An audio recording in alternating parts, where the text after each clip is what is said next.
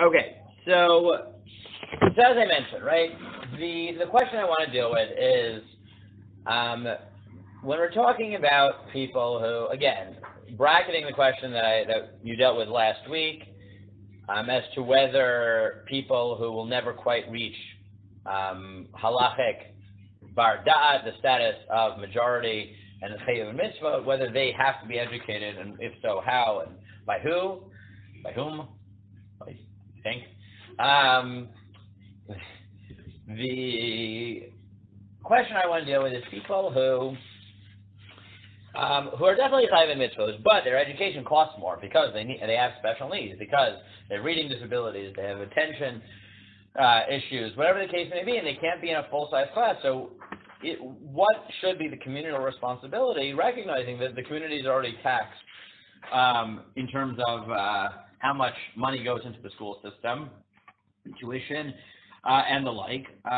What is the communal obligation to come up with even more resources to help the people who can't fund themselves, because their education would be even more costly? So the way this starts is the Gemara in Bava Basra Daf Chaf Amabet Chaf Aleph Amar Aleph records the takana of Yeshua ben Gamla. So Yeshua ben Gamla is an interesting figure. We don't really know who he is. This Yeshua ben Gamla, meaning we know there is a Yeshua ben Gamla who was seemingly problematic, who was in the time of Bayit Sheni, he was a Kohen Gadol, and his wife was very wealthy and bribed the king and made him Kohen Gadol. Yeah, that's what we know about one Yeshua ben Gamla. The Rishonim basically divide. Some Rishonim say, well, this Yeshua ben Gamla, who is responsible for people learning Torah, that can't be the same person. There's two different Yeshua ben Gamlas. Others say, no, it really is. And either he was a good person, but he wasn't the best, and therefore it's so problematic that he was Kohen Gadol. Or, look, people are complicated, right? Or he started out more corrupt and he became whatever, some sort of combination, whoever he is. So the way the Gemara gets into this is that the second paragraph of Bava Basra deals with neighborly laws, what obligations I have towards my neighbors. One of them is that I can't just open up shop if it's going to create noise and foot traffic in my property, right in my area. You shouldn't be blasting music in the middle of the night. Every time I think of violations, you'll appreciate this because you grew up in the Heights. But every time I have an example of people who violate every possible norm of what neighbors should be doing, I think of all my years living in the Heights, and you had more than I did, right? But yes, you should not only start playing your music at 2 in the morning. That shouldn't happen. I don't know why it happens, but yeah, it's a phenomenon. It's a phenomenon. It really is wonderful. Yes, great. So in that context, Gemara says, well, one of the things you can't stop is if someone wants to set up a school for kids to teach them Torah. And what's the reason? So the Gemara says, because it was the takana of Yeshua ben Gamla. What was the takana of Yeshua ben Gamla? Someone want to tell me you read the Gemara, so what's the takana of Yeshua ben Gamla? Yeah.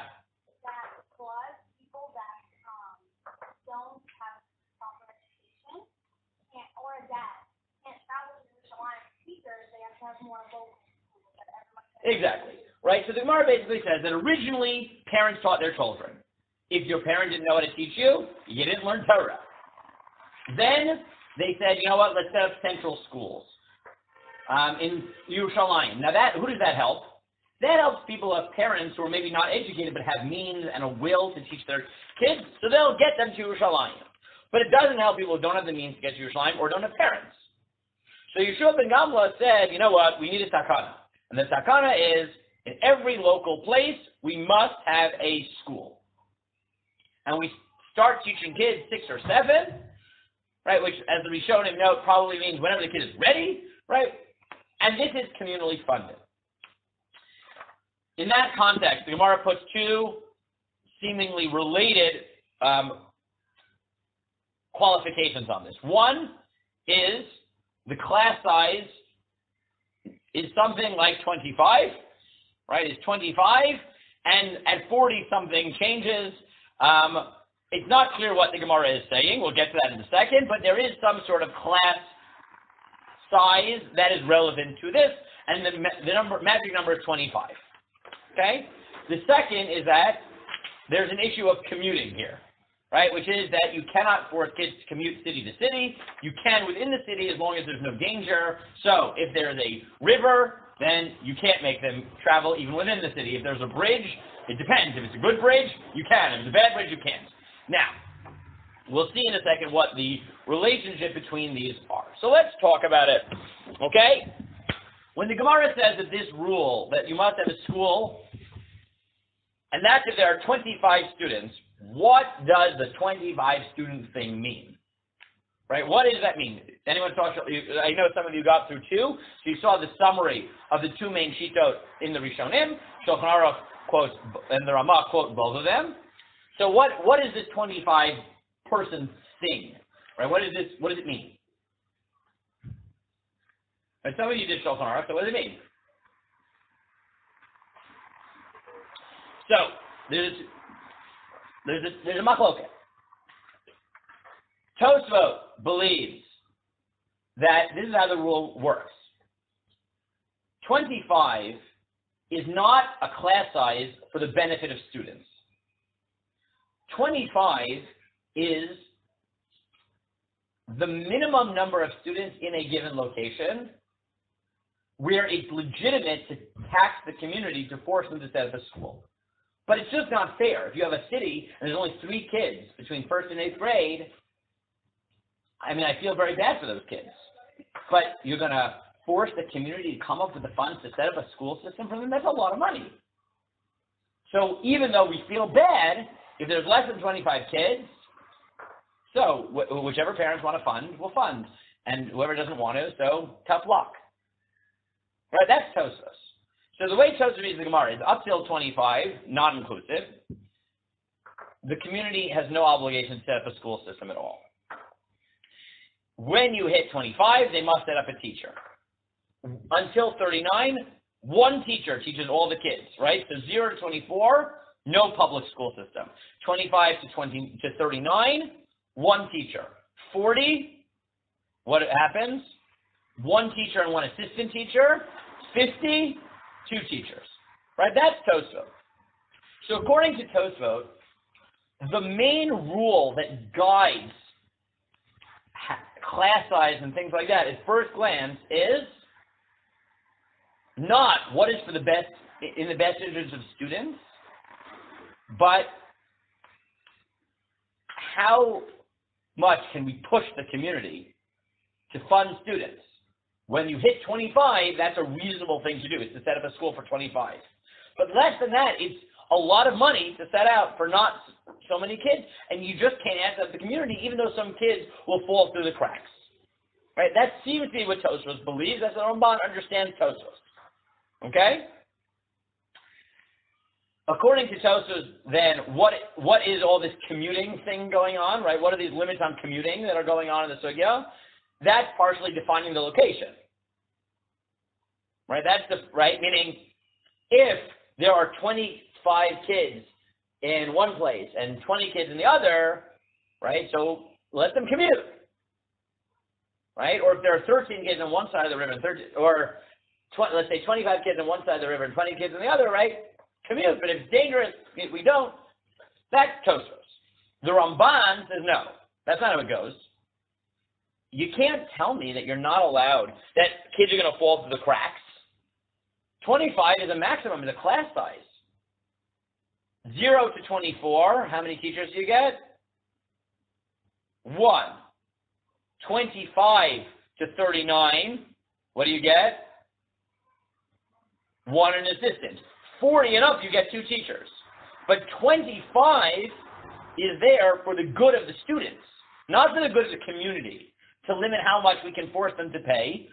But while we're setting up a school system, we care about what's most effective educationally, and 25 is the max, where we set up a class without assistance. Okay? That's the Ramban. So if you just stop there, what you would get is the following. Everyone agrees that ideally there should be a school system for all Jewish kids, and the community has to come up with the funds because not everyone can afford it themselves. Right? That's the ideal. But According to the Ramban, there's a second factor, and that is the good of the kids. How effectively can they learn? And the community is obligated to set up class structures that will be effective for the students. According to Tosfot, that's not quite how this works. Meaning, maybe 25 is good for students, maybe it's not. But it's better than nothing. And we want every kid to be educated, but there's only so much we can demand from the community. And the main question we have to ask when we're setting up schools is not what is ideal for each student, because what's ideal for each student might just create an undue burden on the community, right? You have the money for your kid, that's great. But we're talking about communal funding. Tosha said the main question we ask is, how can we most effectively use resources, because there's only so much that we can ask from the community. Right? That, right off the bat, is like the simplest understanding of Tosfot versus the Ramban. Okay? Yes. Okay, good. So now, let's ask the following, okay? Well, you can mean a lot of things by that, but let's try. So, the Emunat Shmuel was asked the following question. That's in the Pitzchei Tshuva number 3. What happens if you turn around and you say, nowadays, kids cannot concentrate in a group of 25? It's not happening, right? It's not happening. Nowadays, people can only effectively learn in classes of 10 or 12 or 15, whatever. So, is the community obligated to provide classes of 10 to 12 or 15 or whatever number you want to pick? So what would you say? According to Ramban, very possibly, right? Because class size was saying the community has to fund what's effective for kids. And if what's effective now is 15, then you got to find the money for 15. Now, you could argue that even in the back of his mind, the Ramban will say, no, at some point what's best for students is so onerous that you can't ask it. But at first glance, you would say, no. The Ramban really would say the class size thing tells you that in addition to caring about the community, we care about the kids. And if the kids can't handle it, so then you got to come up with the money for it. And the Emunat Shmuel paskins that way.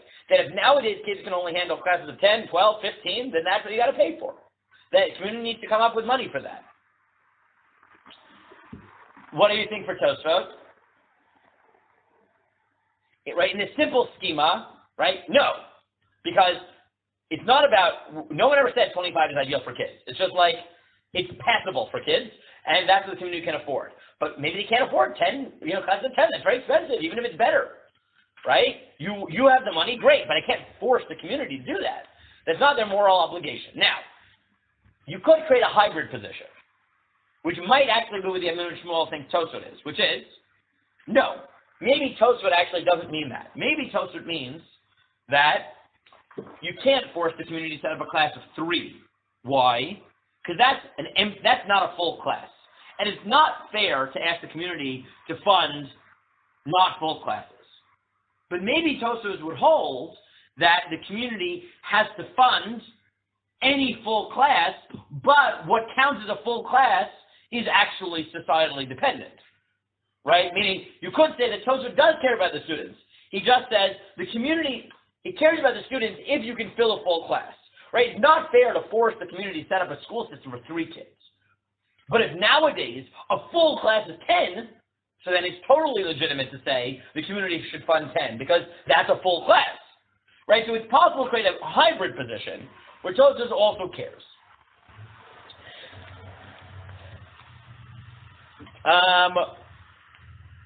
Now, another possible hybrid, which is the Aruch HaShulchan, is the following.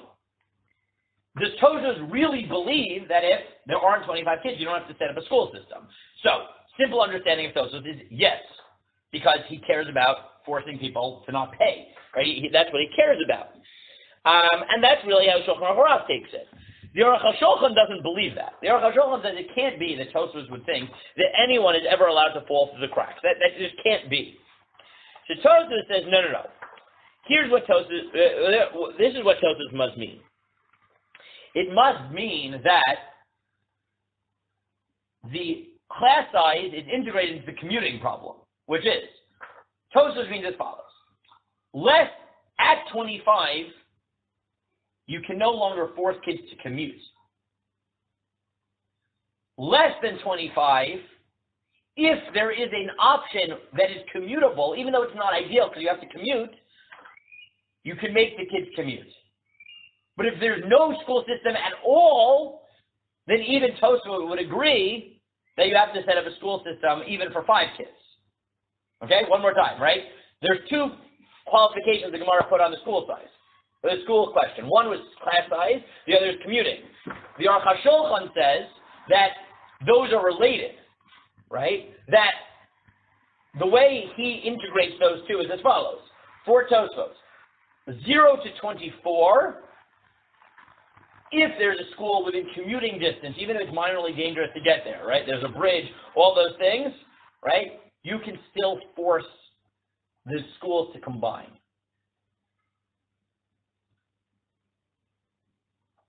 But you don't have to set up a local school.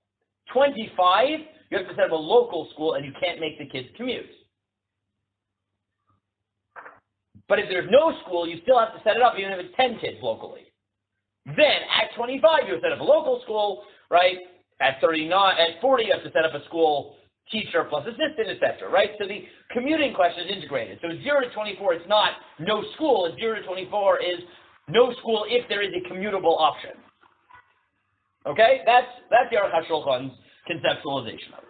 And, you know, with my guys, I dealt a bit also with this commuting. What does this mean for modern schools, right? Meaning now roads are much safer. In the Gemara, it seems like commuting is fundamentally a problem of safety, right? But it also, at some level, seems to be about defining community. So, you know, how do you deal with that? Like, I assume some of you have commuted to school, right? Like, I know I commuted to school. Not elementary school, I commuted, 10 minutes. But, like, high school, I commuted from Staten Island to 5 towns, right? Like, it was a schlep.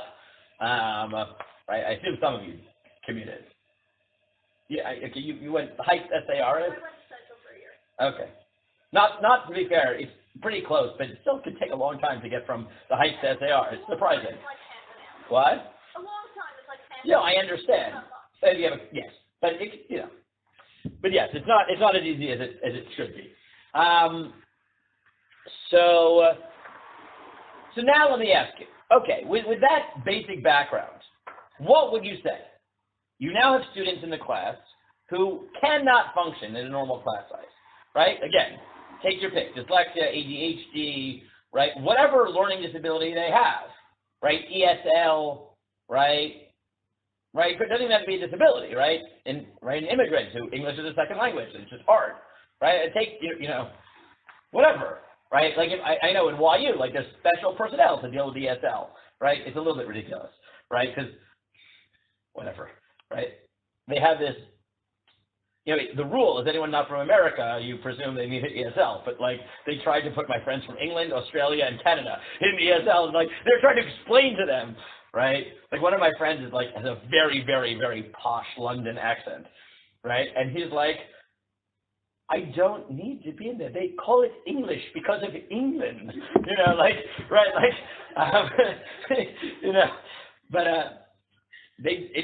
it was really weird. Whatever. But whatever the case may be, it costs more money, right? It costs more money. So, does the community need to come up with the funding? So, what do you think? What do you think? Based on just what we've talked about, what do you think? What does it depend on? Yeah. Okay, so I think everyone would agree, right? I think everyone would agree the following. I think you're right. Let's say you have 50 kids in your area, 25 of them, let's say are native English speakers. Let's take an easy case. Native English speakers, and 25 are ESL, right? English is a second language. So they can handle a class of 25. They just can't handle being in the same class as everybody else because they need to learn English as part of it, right? I think everybody would agree, even Tosfot, everyone would agree. In that case, even though they have a special need, look, 25 is that magic number, right? And now, so create one class for ESL, one for the native English speakers. Right? I think that would be obvious, right? I think that's 100% true. You're right. That's an easy case because you're talking about someone who has a special need but doesn't necessarily affect class size, right? But now let's say you have 25 kids who can go into a regular class and 25 kids who can't, but they also can't be in a class of 25, right? They need classes of 10 or 15, right? So if they were regular, right, if they were not, right, if they didn't have any learning disabilities, then it would be 2 classes of 25. But now, their educational needs require a class of 25 and 2 classes of 12, 13. So now what? So what do you think?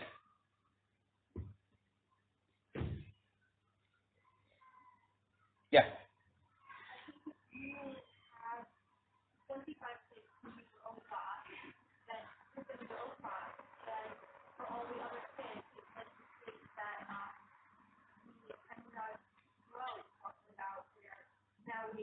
Okay, good.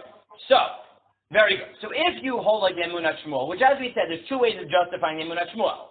One is to say, like the Ramban, that class size is there for the good of the students, right?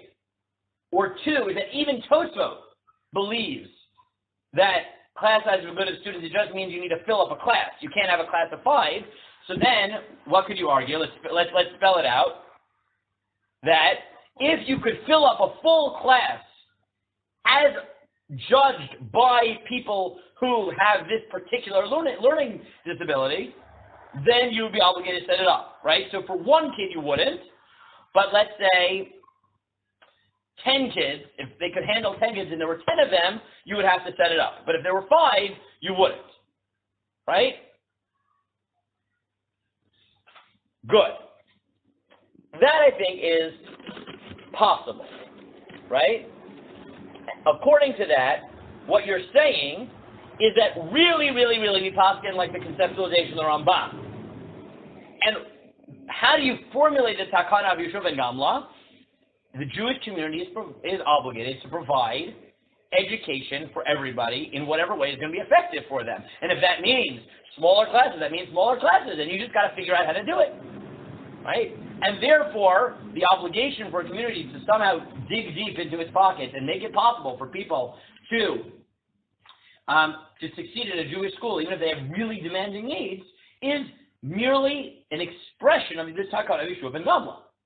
Right? And that seems to be the position of Rebbe Elyashiv. So if you look at number 8, just in one line, right, and this is pointed out by both Rabbi Yehuda Zolden in his article on special needs in Hebrew and in the Nishmat Avram, he writes, "Shechayavim lamid moreh lemispar amatim shel yeladim, v'mispar shel chavei yeladim u'yeladim regilim."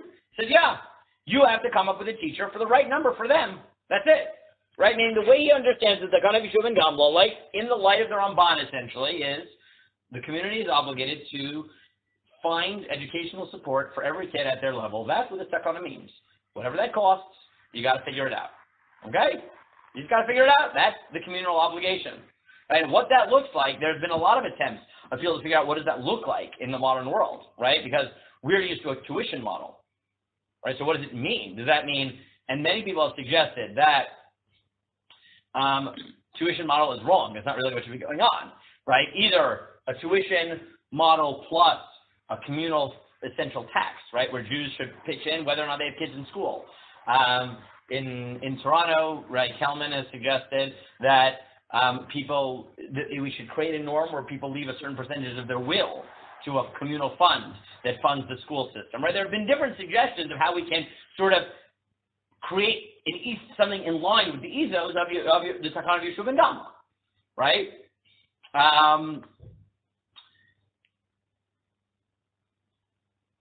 That's one possibility. Okay.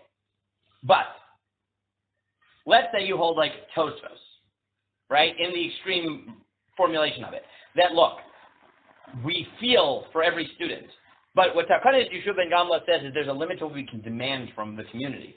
Even though we realize that kids might fall through the cracks, but there's a limit to what we demand. So what would you say? Presumably not, right? Because it's really expensive, right? Or even according to Ramban, potentially you could argue that, look, you're obligated to set up a class size, but for students who have normal needs, right? But once needs are beyond normal, that can't, right? Maybe even the Ramban would argue, right, that you're obligated to set up class classes for every kid, but there is a school. It's just that this kid can't succeed in this school. And to give the kid what they need, that's like really demanding. Maybe even the Ramban would say you can't do that, right? Maybe even the Ramban would say, look, you have to set up a class even if there's 5 kids, but if there's already a class of 20 kids and they could just join it, but they can't succeed because they need a class of 5, maybe Takani Yishuv and Gamla, even according to the Ramban, can't demand that. Because there is some limit on what we can ask the community to do. So if that's the case, then you would say, maybe not.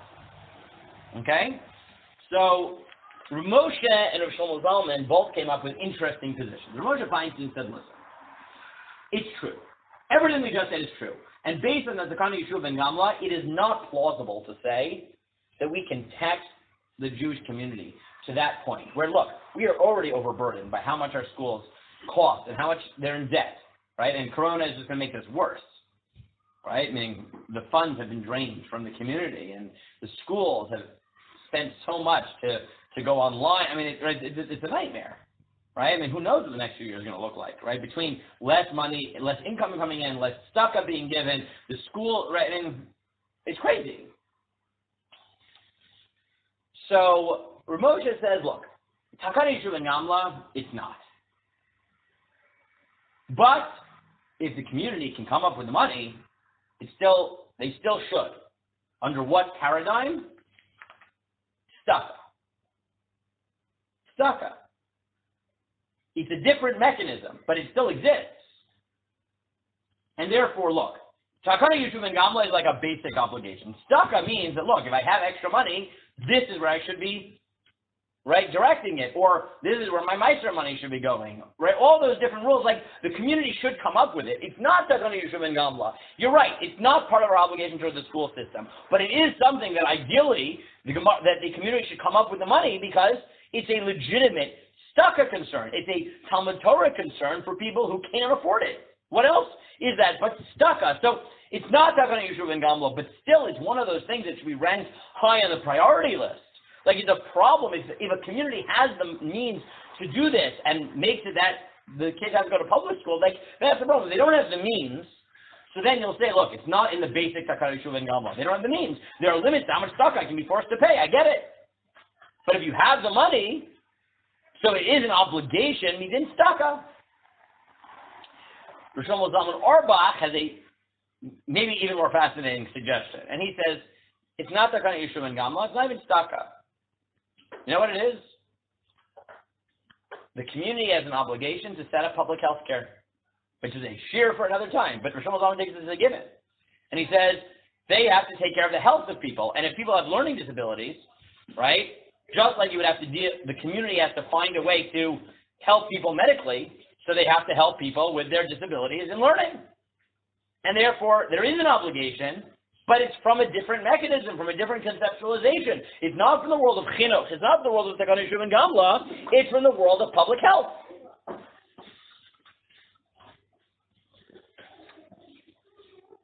So that's like a brief scheme, right? A brief sort of thematic overview of this question. But I think that the questions it raises are really important because, like I said, right, one of the questions the community keeps asking itself is how are we going to continue, right, with our school system, which is so expensive, right? And what many have pointed out is that Takana Yishuv and Gamla already tells us that it's wrong to have a system where it's fully tuition-based and not an expectation that every member of the community, whether or not they have kids in schools, somehow participate in this system. Now, what that means, different people have different suggestions, right? And then it's a legitimate question, I think, to ask whether the community should be, contributing to lower the cost of the schools, or really just the Talmud Torah part of the schools, right? But our schools are a lot more than Talmud Torah. We're paying because now you have private secular education, and because you have private, right? You have clubs and teams and whatever, right? So it could be that maybe the community should chip in for the Torah component, but if parents want more than the Torah component, that is their obligation, right? But the fact that Torah believes that the community should be involved is clear. What this sugya forces us to ask is, well, how far do you go with that, right? How far, in our already taxed system, do we push for special, right, to find space within Jewish schools for kids who it costs a lot more money to educate them. According to Rabbi Yashiv, find the money. That's basic to what Takana Yeshuv and Gamla is. Because Takana Yeshuv and Gamla means make a Jewish education system that is funded in such a way that everybody can take advantage and learn. Right? That's what this means. According to Moshe and Shlomo Zalman, it's not quite that simple. Right? They both say, look, it's not Takana Yeshuv and Gamla, and if the community doesn't have the money, it doesn't have the money. Right? But Moshe says, but if it has the money, then it should come up with it, because that's staka. It's not Takana Yeshuv and Gamla, but it's staka. It is a value. So according to Ramosha, I would say, right, according to Rabbi Yashiv, basically figure it out. According to Ramosha, it's set up the school first. Right? Your first goal is the school. This is not the takana of the school. If you don't have the money beyond that, so look, staka, there are limits on what you can demand, and then what can you do? But if you have the money and you just don't see it as a value because you say, let them learn in a regular class, Ramosha would say, why? Right? This is a legitimate halachic need. It's called staka. Rav Shlomo Zalman, I really don't know. Right? I really don't know. Right? Meaning, Rav Shlomo Zalman doesn't think it's part of the Takana Yeshuv and Gamla, but he thinks it's part of an obligation of some sort of public health system. You'd have to figure out, well, how demanding is the obligation to set that up, and how much money do you have to spend on that? Right? And that opens a different can of worms, but I think it's an important model, right, which you'd have to somehow integrate. But like I said, I think that this question of special education really brings to the fore some of the questions that we talk about more generally in terms of the communal obligation towards supporting Torah institutions, but really, right, hammer home the complexities when you're dealing with some of the costs that, on the one hand, it's hard to say the community is obligated because it's burdensome, but on the other hand, the cost of not saying that is that those kids will not be in Jewish schools because parents can barely afford tuition as it is.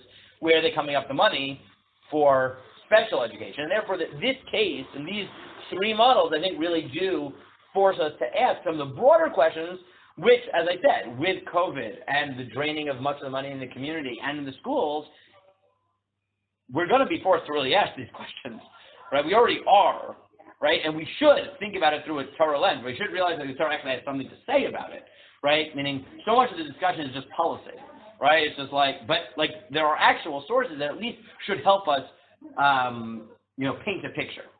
Okay, so I just wanted to give sort of that as a mini share to get thinking about this. You guys thinking about this? If you have more thoughts, or if you have thoughts, say it now. If you think about it and want to tell me next week, that's fine too. Closing thoughts on it.